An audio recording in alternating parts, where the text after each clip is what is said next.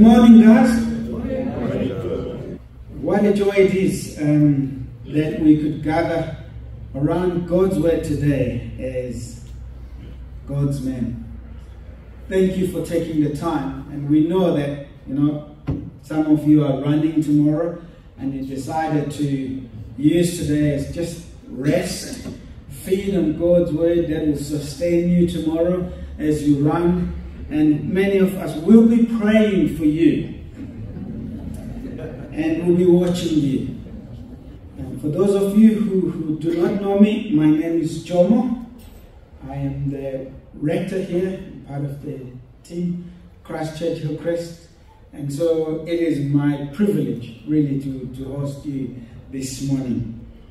These men gathering, as if you've noticed our leaflet there, we have one purpose, and that purpose is to encourage you to live for Christ.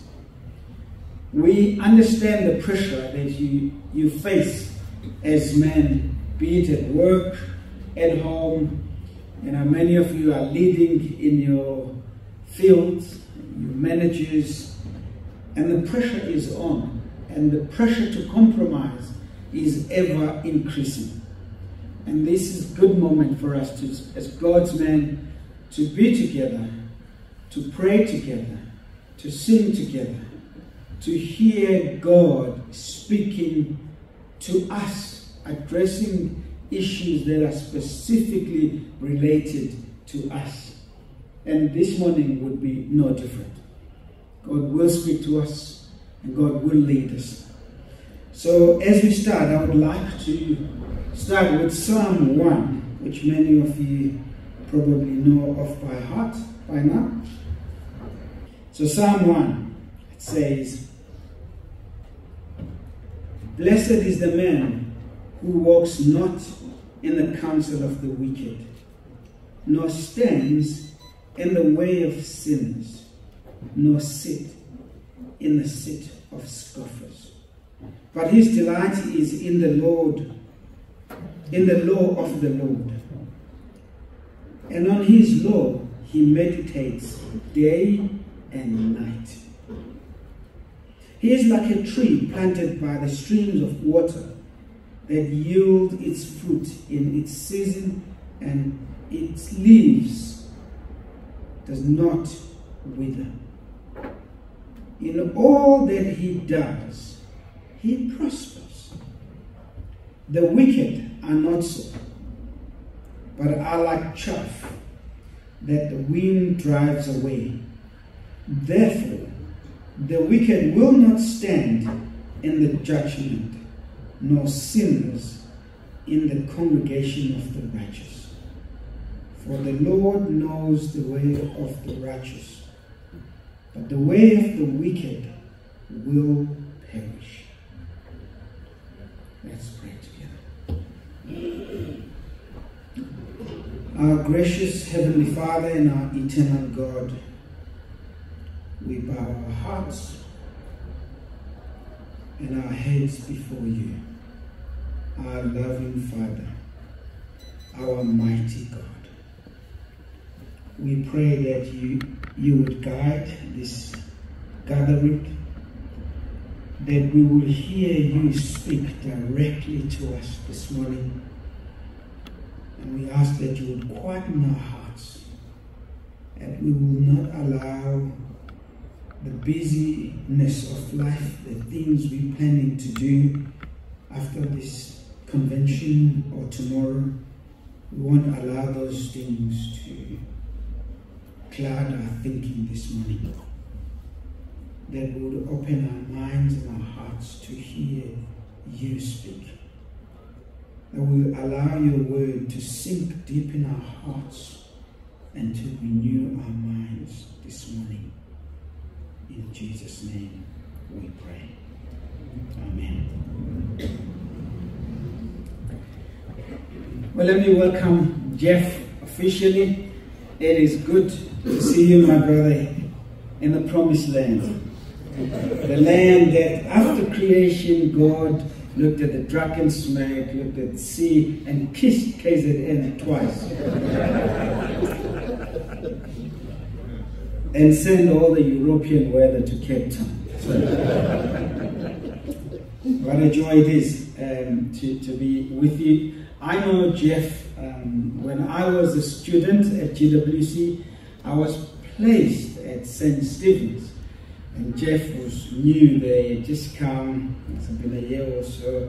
And his son and my son, Tim and Sia, used to play together. So it's been many, many years of gospel partnership with Jeff.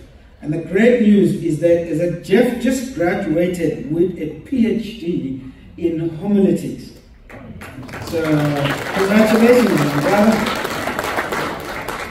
And for the layman, that means he has a PhD in the art of preaching. All right? So we really are looking forward to hear what God has to say to us this morning through you, my brother. And thank you for coming. So I'm going to ask Jonathan, who will bring the reading to us. And we're reading from John 13. Good morning. I didn't realize they adjusted the height of the pulpit for Bishop, so I need to take my glasses off.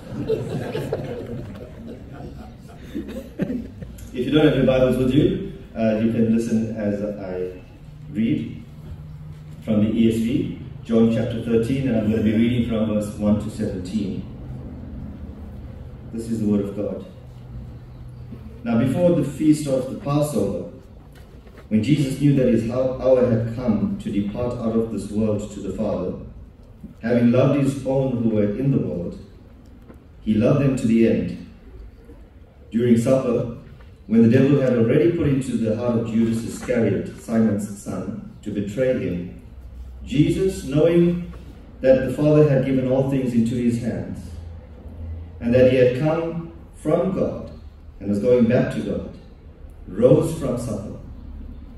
He laid aside his outer garments, and taking a towel, tied it around his waist.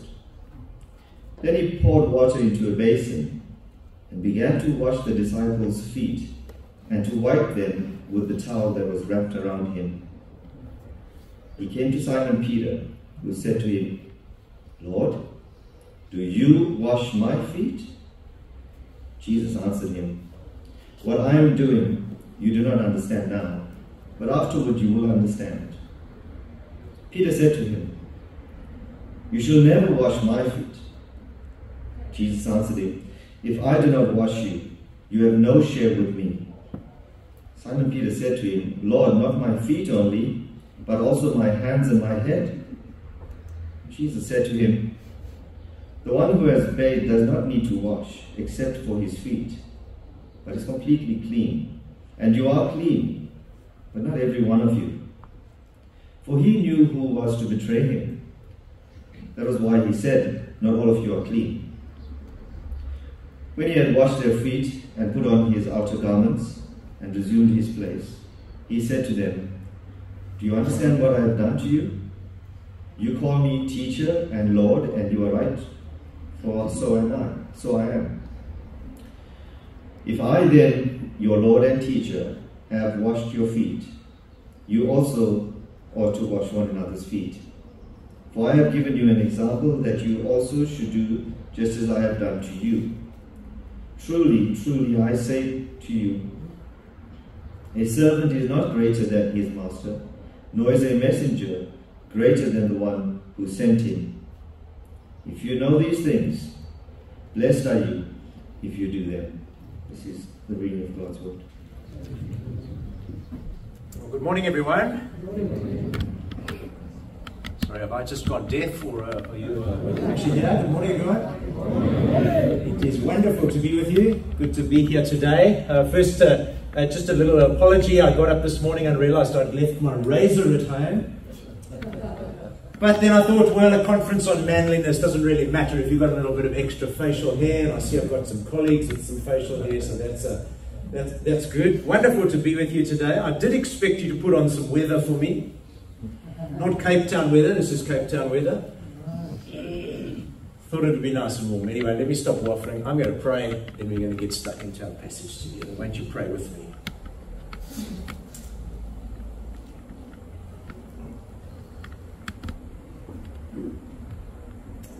Our Father Almighty, we pray that today we might hear your voice. Won't you be with us? Won't you challenge us? Won't you change us? Most of all, we pray, will you make us like Christ?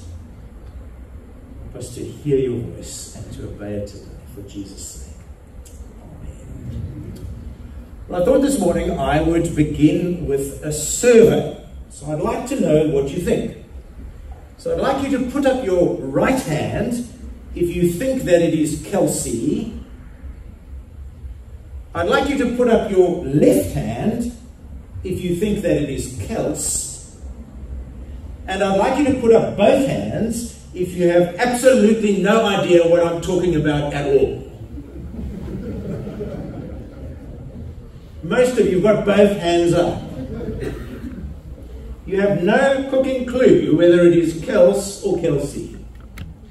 Well, let's see if I can get the projector working. Let's see if we can get him up. Here he is. That's the wrong way. There he is. I'm speaking, of course, of Travis Kelce. Rather confusingly, he calls himself Kelsey, while his family uses the pronunciation Kels. He is, of course, Taylor Swift's boyfriend. Now, if you've never heard of Taylor Swift, well, probably she is the biggest music star in the world at the moment. She has a mere 283 million followers on Instagram. Hands up if you've got 1 million followers on Instagram. You don't need to do it. 95 million followers on X and a paltry 57 million subscribers on YouTube. We've got 600 subscribers on our YouTube channel. It'd be nice if you subscribed to my YouTube channel. Take us a little bit closer to her. Her recent concert series in the US caused a congressional inquiry when people were unable to obtain tickets. Well, Taylor Swift and Travis Kelce are dating. He is the Kansas City Chiefs tight end. You can come and tell me over coffee if you are big in American football. But if American football is not your thing and you're tempted to be rude about the name tight end, just remember that in rugby, a tight head and a loose head scrum on either side of a hooker.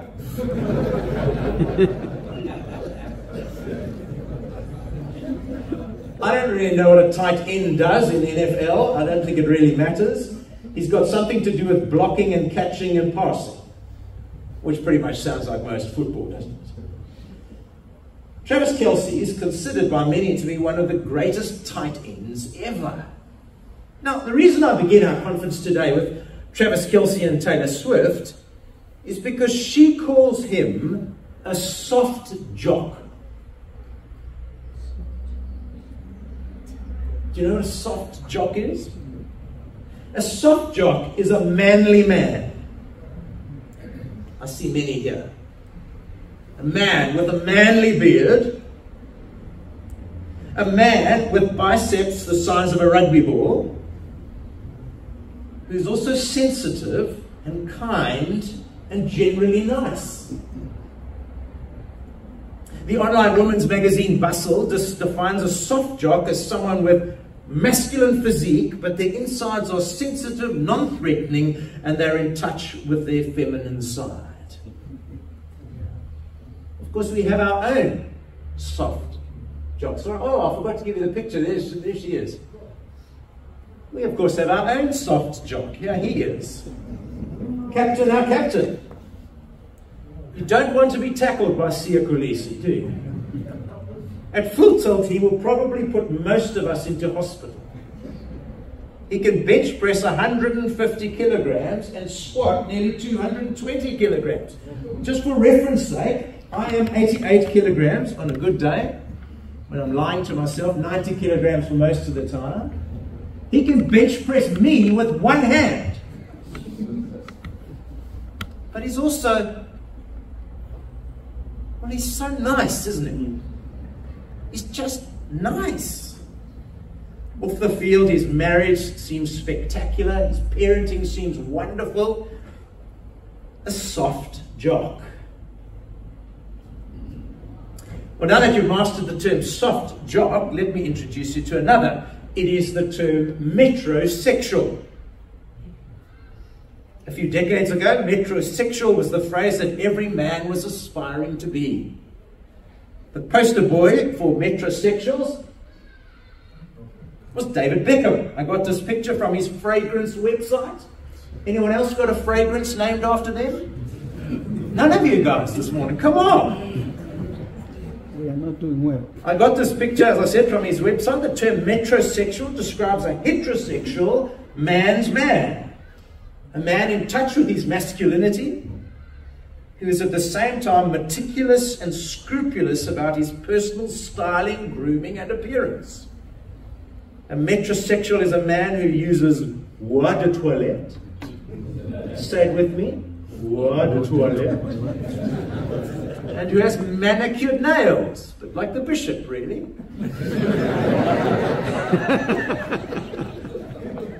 Which bishop, we ask? Well, today, in our time together, men, we are considering the subject of manliness. Thanks for being here. Thanks for taking some time to invest in your soul. Today, we're considering what is manliness. What does it mean to be a real man? To be a biblical man? To be a man after God's heart. I don't think that our world is terribly sure about manliness anymore. If it ever was. We aren't sure if manliness is even something to be aspired to. There are lots of options proposed about manliness. There's Travis Kelce, there's Siya Kolisi, there's David Beckham. And then there is the masculinity of Andrew Tate. You haven't heard of Taylor Swift. I doubt you've heard of Andrew Tate. But he's a British-American former professional kickboxer with a massive social media following. In August 2022, The Guardian reported that videos of Tate on TikTok had been viewed 11.6 billion times. Not million, billion. He was the third most Googled person in 2023. So we're not talking about small fry here. He preaches a message of aggressive masculinity. He describes himself as both a sexist and a misogynist. If you don't know what misogynist is, that's just somebody who dislikes women. He and his brother Tristan are currently banned from leaving Romania, where they are set to stand trial on charges of human trafficking. They also face extradition charges to the UK for sexual aggression. So is what Andrew Tate proposes manliness? And then what about the manliness we see in our political system? And haven't we had an interesting few days politically? You've had a very interesting few days politically. Our political leaders display varying models of manliness. You can see if you can work out which is which. There is the aggressive, the confrontational, the flag burning, the gun shooting, the sexually dominant, the angry. There's the hesitant and the uncertain. There are those that espouse and propagate alternate sexualities and varying models of polygamy. So my question to you today is a simple one. What does it mean to be a man? It's a question we're asking God, because at the end of the day, it's only His opinion that matters. Of course, we're going to find His opinion in the pages of the Scriptures, and we're going there to find out what God wants. We're going there to know God, to find God, to hear God. The more we know God, the more our lives are going to make sense. The more we know God, the more we'll know how to be men in this world. What is manliness? What does it mean to be a man? That's our journey today. What should we be aiming for? What should we be teaching to our sons and our grandsons? What should we admire, respect, aspire to? How does manliness affect our sex lives? Yes, we're even going to talk about sex today. What sort of a man are you aiming to become? What sort of a man does God want us to be? So, welcome to Mastering Manliness. We've got 3 sessions today. In each session, I'm just going to give us one word to consider. A single word.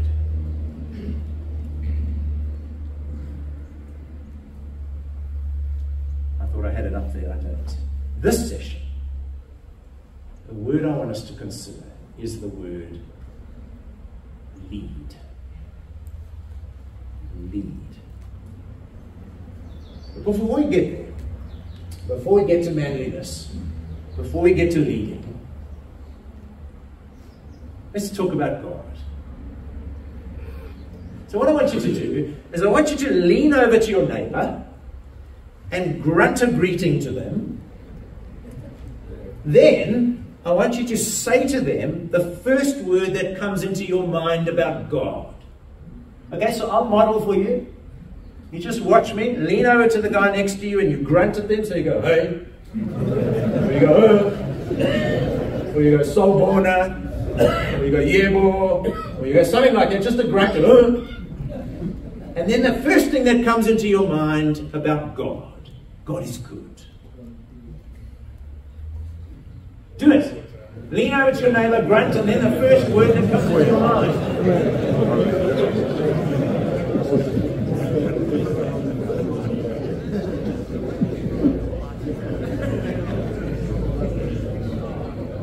Hope you met someone new. Now, I'm pretty sure that some of you grunted words about power when you went for describing God. First word that came into your mind about God might be words like mighty, nkulu, majestic, eternal, okwapakadi. Perhaps some of you said creator, infinite, everlasting, namandla, potent. God is definitely strong, powerful. Whatever you do, don't make the mistake of thinking of God as small or insignificant. God is great. Now, others of you might have gone for words describing the goodness of God. You might have thought of gracious, or compassionate, or slow to anger, or abounding in love, or merciful, or kind, or forgiving.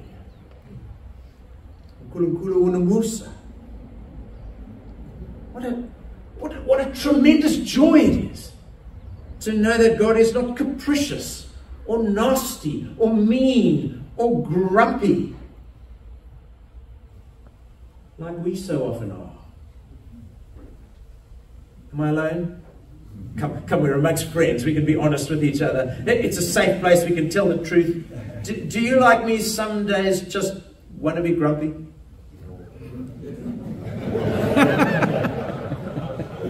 Some days you wake up and you're like, yeah, I'm just grumpy today. I just don't want to be nice. Perhaps that's every day. That might be a problem if it's every day. But isn't it wonderful to know God is not like us, not like me? He's good and he's gracious and he's kind and he's forgiving. A third option that some of you might have grunted at each other, it might have been words describing God in terms of his wisdom,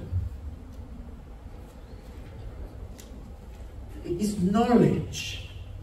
He has a truth to meditate on fairly regularly. God knows everything.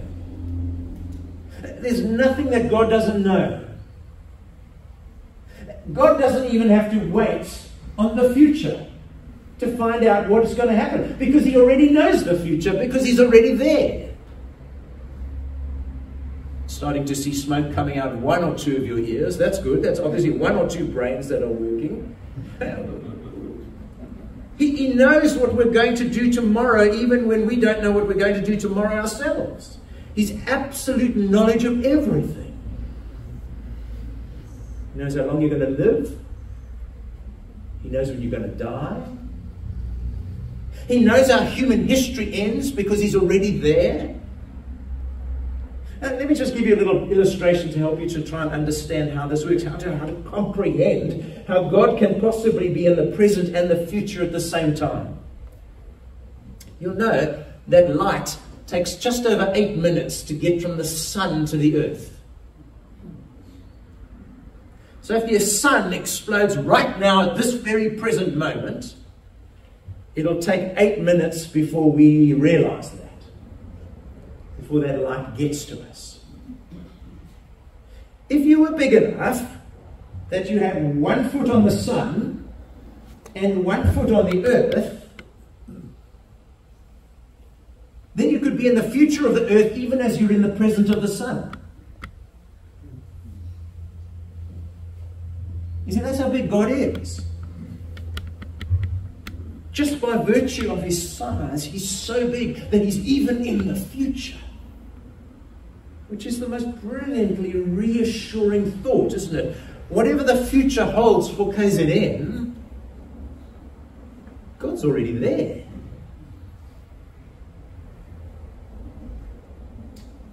A fourth way that you might have used, you might have thought to describe God in your grunt, is by using the word Trinity.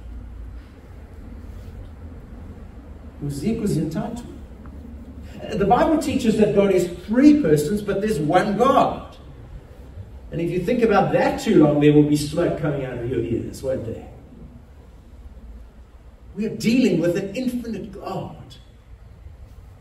We must expect to not be able to easily understand him.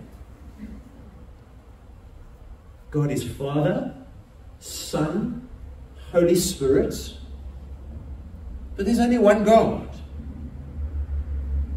The creeds put it like this: we worship one God in Trinity and Trinity in unity, neither confounding the person nor dividing the substance. The clergy amongst us this morning will explain that to you over coffee. Now, as a general rule, then, for your life, you must think about God often. Every day. Multiple times in the day.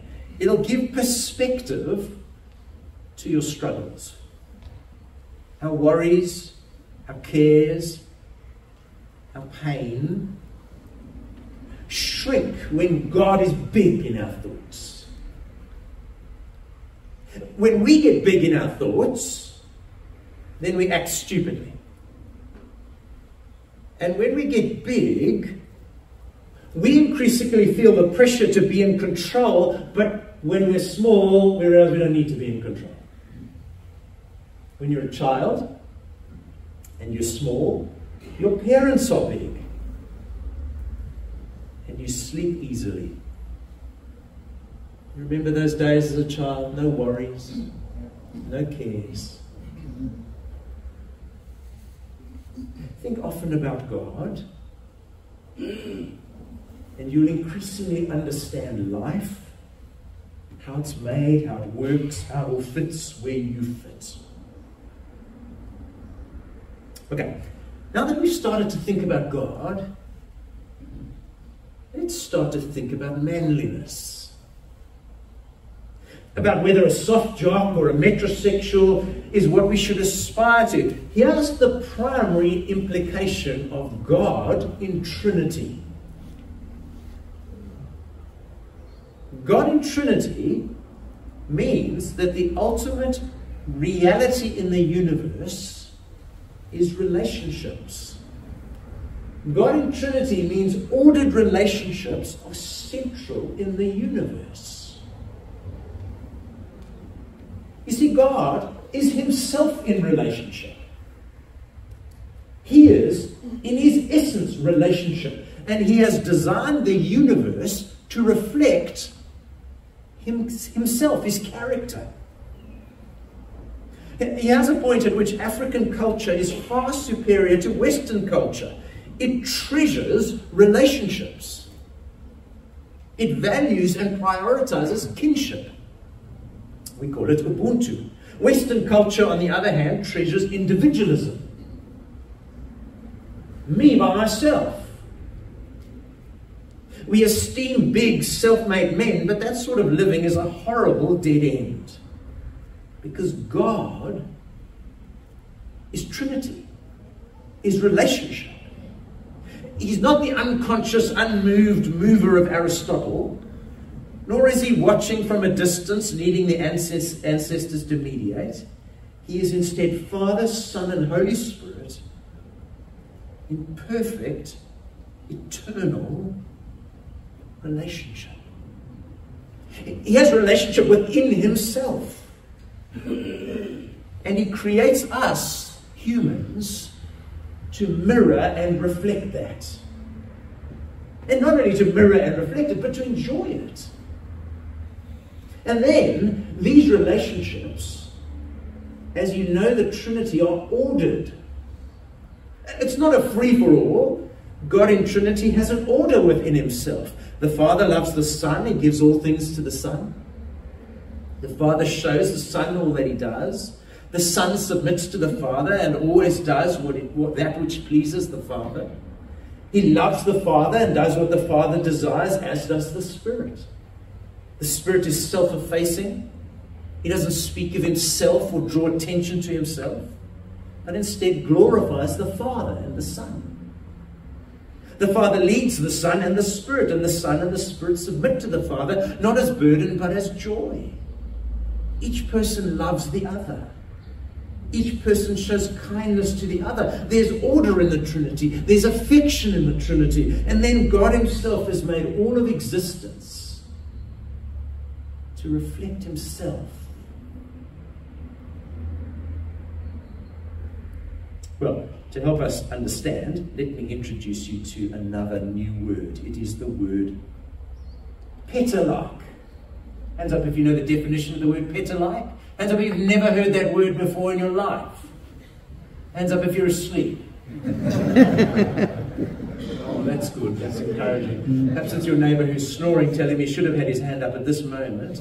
I doubt that you've ever heard the word petalike, and so I've got some pictures to help you understand what it means. Here it is. What do you reckon? Petalike.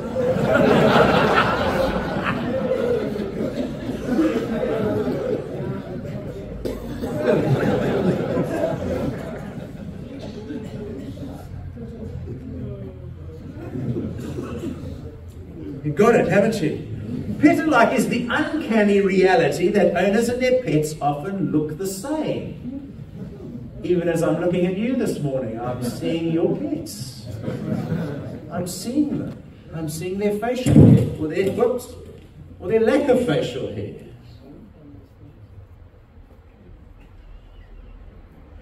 Petalike is the uncanny reality that owners and their pets often look the same.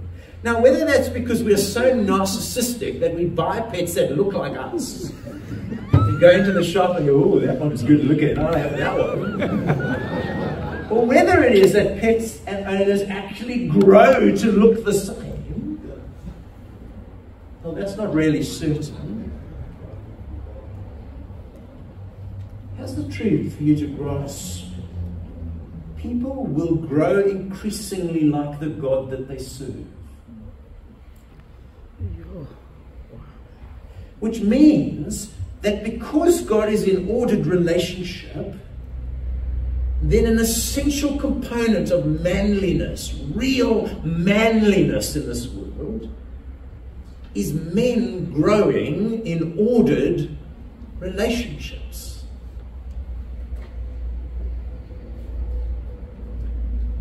I want to suggest to you this morning that God has made men to lead their relationships and their families. But here's the rub. Relationships are hard. And we're generally terrible at them. And we abdicate leading in relationships because leading is even harder. Which is one of the reasons why our world is such a mess. But God has made men as relational beings. And God has made men to be in ordered human relationships. And God has made men to lead in those relationships. God the Father leads the Trinity. And we are to grow like Him. And so let's think about leading for a few minutes. Perhaps you're actually quite liking the idea of leading. You're visualizing yourself as the boss. Perhaps you're liking the idea of being in charge, of setting the agenda at home. You're thinking, yeah, I'm in for this. Or perhaps at this point you're thinking, oh, Jeff, you just don't know my wife. This will never work in our home. I haven't got the energy to try and lead her.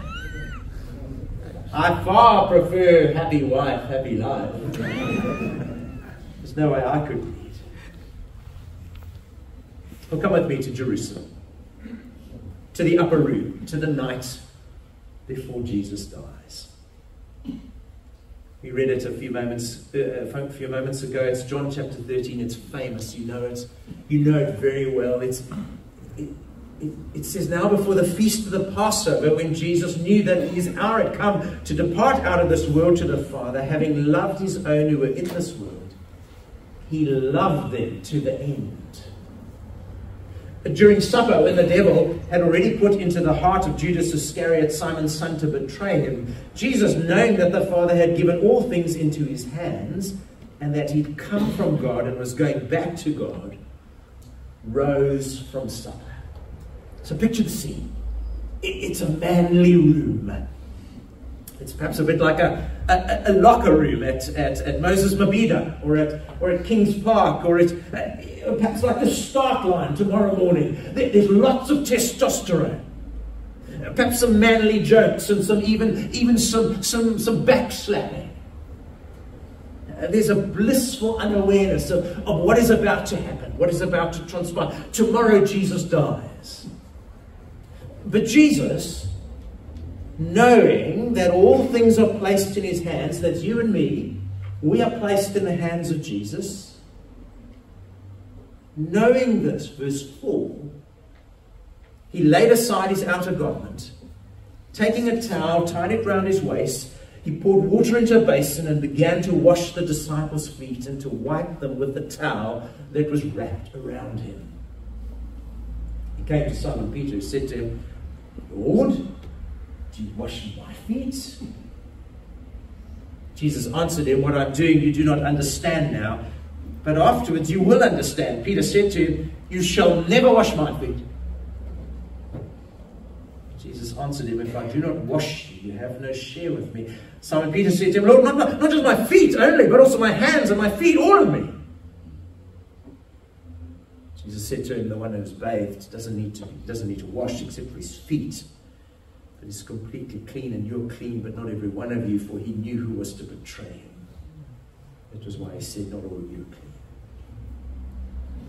When he'd washed their feet and put on his outer garment and resumed his place, he said to them, do you understand what I've done to you? You call me teacher and Lord, and you are right, for so I am. If I then, your Lord and teacher, washed your feet, you also ought to wash one another's feet. I've given you an example that you also should do just as I have done to you. Truly, truly, I say to you, a servant is not greater than his master, nor a messenger greater than the one who sent him. If you know these things, blessed are you if you do them. Let's talk about feet for a few minutes. They're not the most presentable parts of our bodies, are they? We don't generally pray for our daughters to marry podiatrists. I'm sorry if you're a podiatrist this morning. Thank you for what you do. But it's not really the job that people aspire to. Our feet get corns and they get calluses. They get horrible things called bunions and ingrown toenails, and often they just stink, don't they? Suffice it to say that our feet are not the center of us. You don't stare at someone's feet when you meet them for the first time. You don't say, as you're standing outside over coffee and you meet someone new, hello, nice to meet you, looking at their feet. That would be just plain weird. I was recently gifted some pedicure stuff. Here it is, a couple that I married. I thought my wife and I needed pomegranate pedicure polishing sugar scrub with botanical oil extract to exfoliate, revitalize and soften. I can truthfully say, before she gave this to us, I'd never even heard that this sort of stuff existed. Perhaps you've got some sorbet pedicure polishing sugar scrub in your house. I'm not judging you. We give a lot of attention to our teeth, don't we? And our hair, and our eyes, and our skin, and our biceps. But we don't give that much attention to our feet. Perhaps it's because they complain so little. We stand on them all day. We run on them all day from Durban to Pietermaritzburg. Thank you for being here if you're running tomorrow. We pound them. We squash them into funny shaped shoes for the image. And for the most part, they don't complain awfully much. In John chapter 13, it's feet that are at the center of attention. That night with Jesus. They're having supper. It's an all-male affair. Testosterone flying around. When the alpha male, the undisputed leader of the pack, the big man in the group, gets up, takes off his dinner jacket, picks up a bowl of water, and starts to wash these men's feet.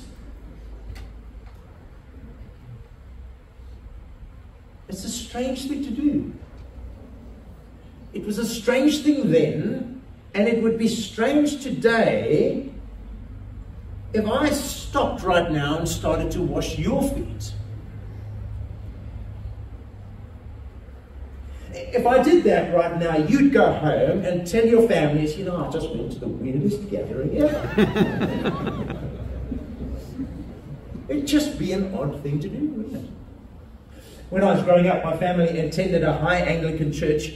On the night, some of you might have come from high Anglican backgrounds, on the night before Good Friday, there was a service where the minister used to do exactly this. He used to wash the feet of 12 representative men of the congregation. In the years when my dad was selected, I remember my mother lecturing my father to make sure that his feet were clean and that he didn't have holes in his socks when he was called up to have his feet washed. Don't romanticize the scene. These feet are not clean, washed socks kind of feet. These feet were walking on the road outside after a soccer match, stinky, smelly, having run the comrades kind of feet. What was Jesus thinking? Why would he do such a thing? Peter, one of Jesus' closest friends, objects in the strongest possible terms. You're not washing my feet. Do you think he had corns on his feet, or bunions, or calluses, or whatever? I don't know.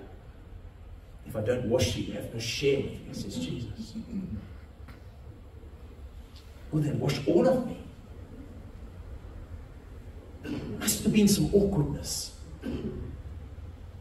as Jesus went from man to man, foot to foot.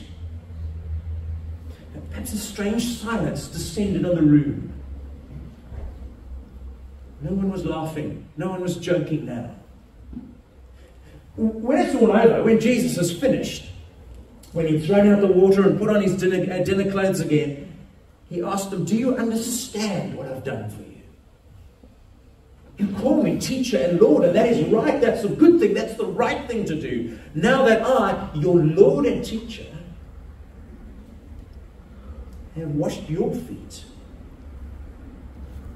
you also should wash one another's feet.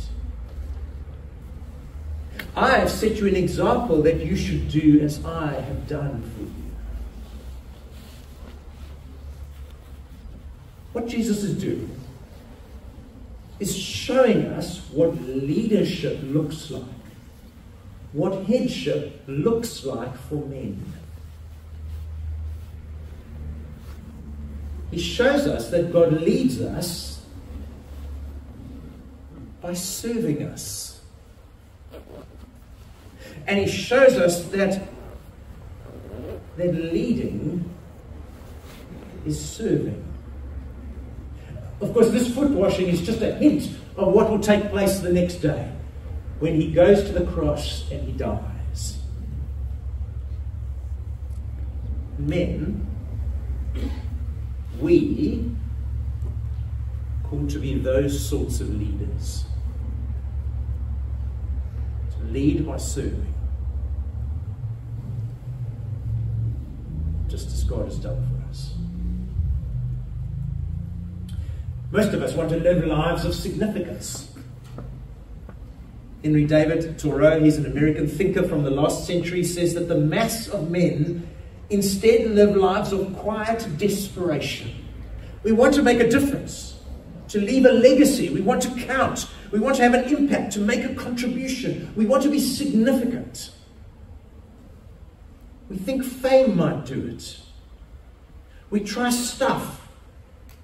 We try raw power. But none of that lasts. I mean, can you name the richest man 50 years ago? Do you even care who was the richest man 50 years ago? Well, here's the way to leave a lasting legacy. Lead by serving. Lead by serving.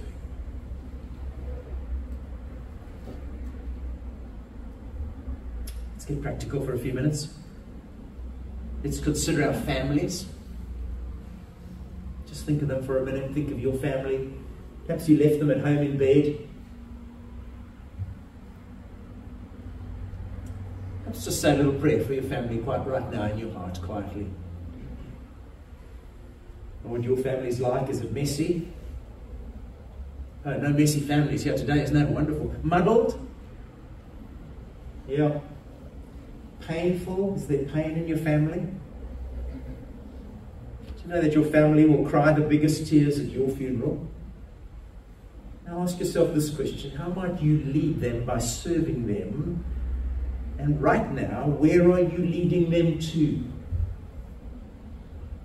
Fathers, let me remind you of the power that a father has in the life of their sons and daughters. One writer put it like this: from time to time I have felt for my father a longing that was almost physical.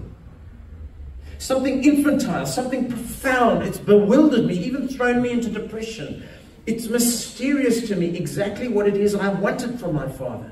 I've seen this longing in other men and see it now in my sons. They're longing for me. A boy wants the aura and armament of his father. It's a deep yearning. A terrible and solemn fact is that as fathers, we either grace our children or damn them with wounds that they carry forever. Men, you have such power in the lives of your children just by virtue of being their father. Here's the challenge of God: use it to serve them. Our world is full of women who have longed for the affirmation of a father and never got it, and full of men who carry great wounds because their fathers never showed up in their lives. Never took the effort to say, "I'm so proud of you." Whole segments of society are bereft of male leadership. It's not that men can't lead, because these same men are the same men who give their best years of their lives to the marketplace. It's just that they won't show up in the lives of their children. You cannot lead and serve by proxy. Be present in the lives of your children. And ask yourself, where am I leading them to?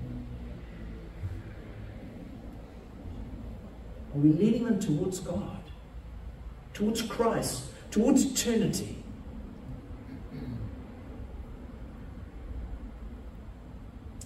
I've been at St. Stephen's Church in Claremont in Cape Town for 23 years. Can I tell you how families join our church? I've been there long enough to have worked out that this is how it works in our community. In the first week, mom comes to church. In the second week, she brings the children. And in the third week, she brings him. There's just so many things wrong with that picture, aren't there? He's absent. He's abdicated any form of spiritual leadership for his family. He's not leading nor serving. He's usually investing in himself on a Sunday morning. This week I was praying for Guadalupe. I don't even know if that's how you say it. I sometimes pray using the Operation World app, and this week Guadalupe, the island, came up to pray for. Anyone know what Guadalupe is? Anyone been to Guadalupe? It's up in the West Indies there, near the other West Indian islands. This is what Operation World said about Guadalupe. 90% of families are headed by women. Because the men are absent. And that cannot be us. One of the key questions that God will ask you when you get to heaven is, where is your family? Have you brought them? Did you lead them towards God? Did you serve them so that they saw God in you? We lead with our lives. We'll talk more about this in our next sessions. We lead by being authentic. Lead by your actions and by your inactions. You even lead by your failings. You know, you can even take your failings and use them as positive leadership. When you mess up, you go to your children and we say, I messed up, please will you forgive me? What we do when we do that is we show them the way to God and the way to eternal forgiveness through repentance. But when we refuse to take ownership, we model for them the way to hell. What about our wives and our marriages? This is a safe space. Jomo promises to edit this little piece out of the video. Women are hard to understand.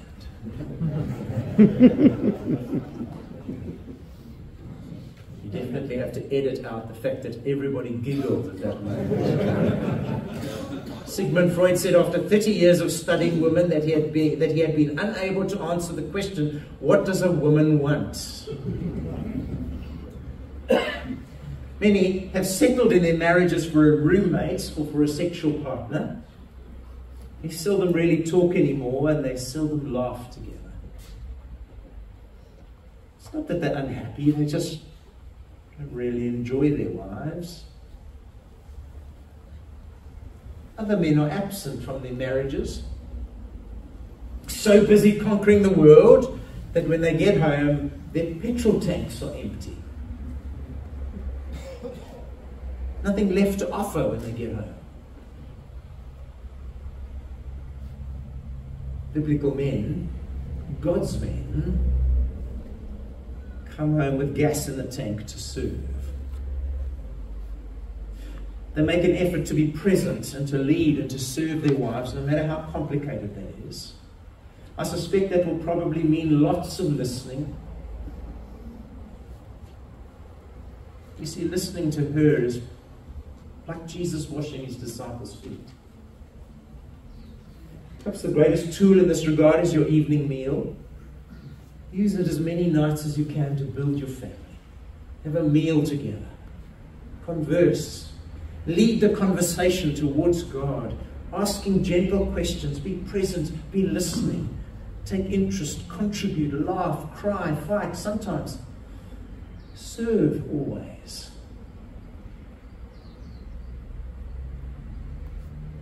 What about church?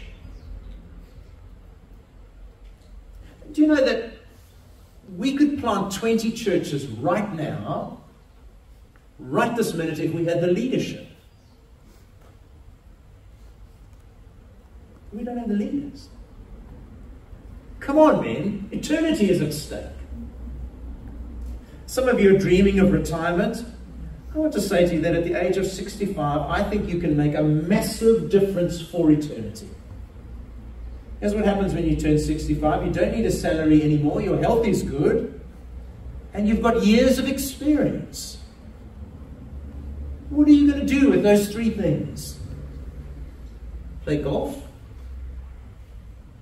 Or invest in the 10 or 15 years, or whatever it is, the years that you've got left, to lead in the service of the kingdom of God and eternity?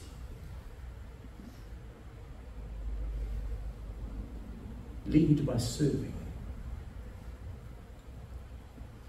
Imagine an army of men going to their ministers and saying to them, use me for the kingdom.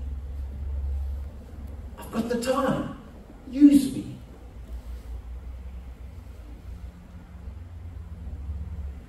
Finally, let's talk about work. You know what your work situation is. Some of you are off to work on Monday. As a challenge, are you exercising leadership in your sphere of influence? Moving it towards God. You might be a laborer. You might be a teacher in a classroom. You might work in a factory or a warehouse. You might work in an office. You might even work at home. Whatever it is. You're a leader. Lead gently towards God. Always gently. Wisely like the God of wisdom. Graciously like Christ. Working as if God is there, present. Making decisions that are kind and selfless. Serving others. Speaking of the Christ that you love. As our first word, biblical men lead. Let's pray. Our Father, will you give us hearts like yours? Will you give us desires like you? Give us energy that embraces our manliness. Give us love to serve. We dare to pray today that you would change the world through us. Would you mobilize today an army of servant leaders in KwaZulu-Natal? Fathers who show the way to Christ. Business champions whose businesses are radically different. Husbands who serve their wives. Forgive our desire to be independent of you. Make us to be men who serve and lead for eternity, we pray. In Jesus' sake. Amen.